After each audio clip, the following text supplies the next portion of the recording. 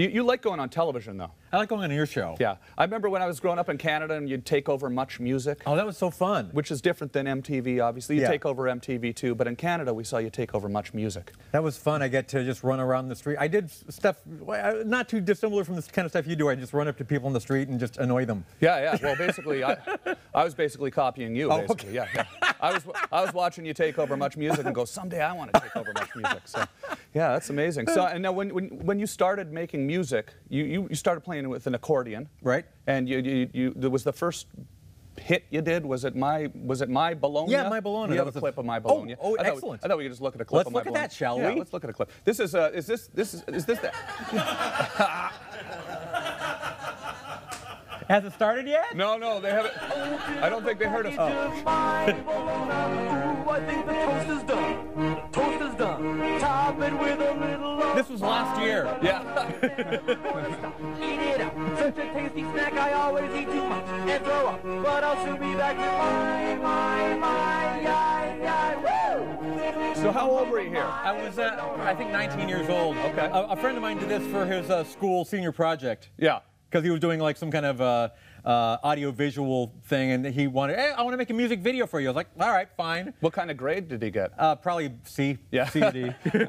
And you were an architecture student, and you were also making music for fun, and you recorded this song, gave it to a Dr. Demento radio show, and that's how it all started. Yeah, I was going to college at the time, getting my degree in architecture, and I recorded that song, My Bologna, in the men's bathroom across the hall from our college campus radio station. Because I was 19, I couldn't afford to go into a real recording studio, but the bathroom had these acoustically perfect tiled walls, and that was the recording from the bathroom that you heard there, which got released as a single on Capitol Records, and that fine music video was made from it. Yeah.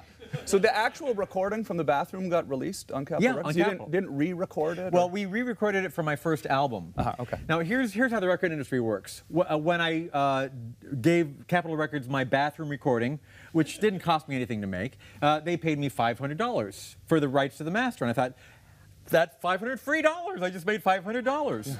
And then, when I got signed to a different record label and I wanted to re-record My Bologna for my first album, they charged me $1,000 just for the right to re-record it. Yeah. So that's why it's called the music business. Right, sure. Did you learn from this, and is this how you've sort of become such a brilliant marketer? You kind of I learned learned to work never around to record in a bathroom again. Those days are over. Only 24-track digital bathrooms from now on. Perfect, perfect. Okay, Jeffrey in Michigan, let's take a call. We want to get as many Skype callers on as we can because they're lined up to talk to you, Al. Jeffrey, go ahead with your question. Hey there, gentlemen. Thank you for having me on. My question for Weird Al is, who was the toughest person to get permission from to go ahead with the album? Oh, yeah, and congratulations for that #1 spot, Al. Thank you, man.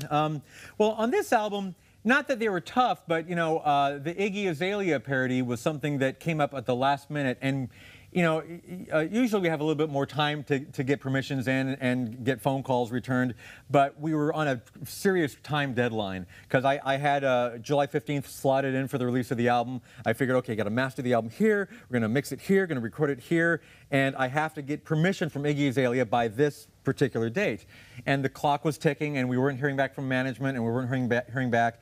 And finally, I was like, I don't want to delay the release of the album. I got to track her down and talk to her in person. So I bought a plane ticket. I flew out to Denver, where she was doing a live show, and I just waited by the side of the stage. Like a stalker. Very much like a stalker. In fact, TMZ said I ambushed her, which they would know about ambushing, I guess. Yeah. But I was by the side of the stage, and as she walked off the stage, she said, I said, well, Iggy, hi, I'm Al Yankovic, and I'd like to do a parody of your song, Fancy, and put it on my next album. And she, you know, she was a little taken aback because I'm sure she didn't know I was there or what I was doing there. And she said, I would need to know some more information about it. And I said, I happen to have the lyrics right here. and everybody's kind of looking at her, and she's like, okay. And she's looking at the lyrics, and she says, seems okay. I said, thank you very much. And I went back to LA and recorded the song. Right. That's amazing that you do get the permission every time. Yes, right? I do. And sometimes they don't give you permission, and when they don't give you permission, you can still release it on the internet, or... It's extremely rare. I mean, an artist hasn't really turned me down since, like, Prince back in the 80s.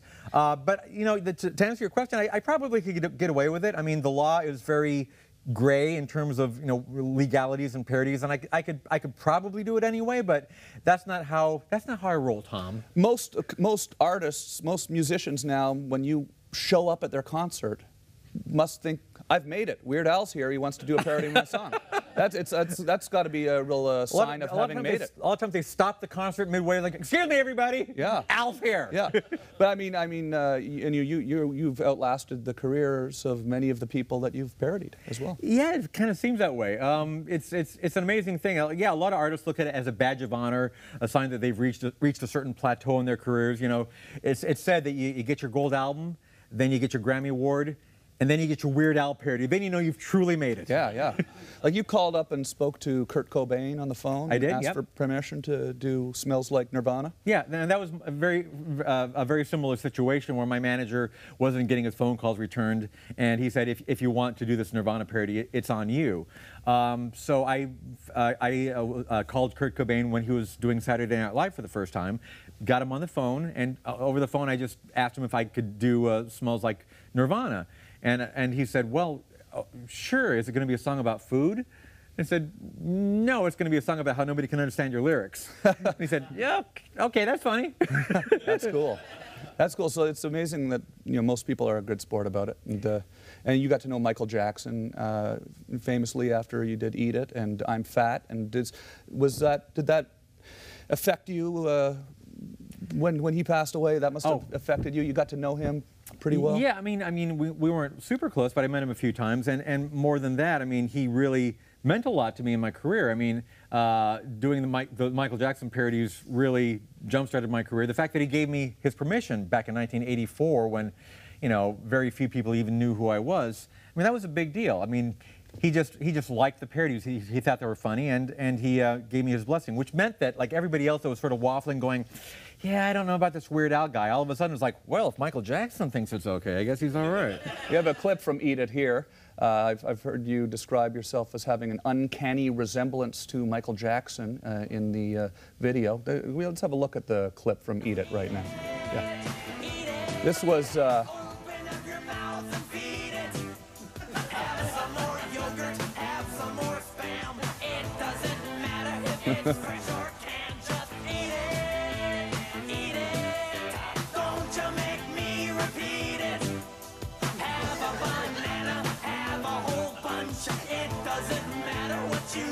This is my favorite part right here. Right here.